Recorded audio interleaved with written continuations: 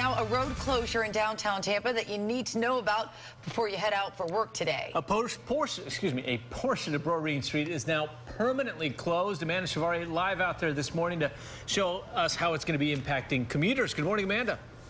Good morning, Marco. These changes are what the Water Street Tampa project is bringing to downtown, growing pains, if you will. So here's what drivers need to know. Right now, a portion of Broreen Street near Channelside Drive and Nebraska Avenue is closed. This is permanent. These closures come as crews work to realign the road. And take a look at this animation. This is what the roads will look like after this is all said and done.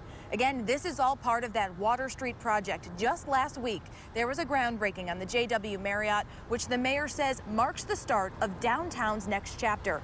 Water Street Tampa project will not only bring hotels, but places for people to live, work, and play right here in downtown.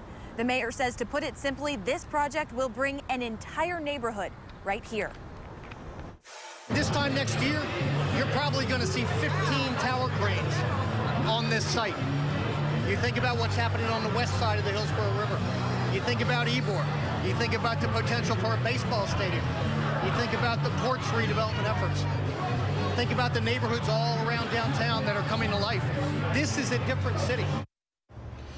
So now portion of Broreen Street is closed permanently to drivers, but there are other streets around this project that are also closed temporarily as they work to realign the roads here. Many of those roads will actually be off limit to drivers until at least September. So right now on WFLA.com, we have a full breakdown of all those details so that drivers don't have any kind of headaches as they head off to work or through downtown here for the Lightning game tonight. And we know that Leslie Lacey will be keeping us up to date on everything we need to know coming up in traffic on the 8s. Yeah, we'll have to see how that goes tonight during the Lightning game with all the crowds out there.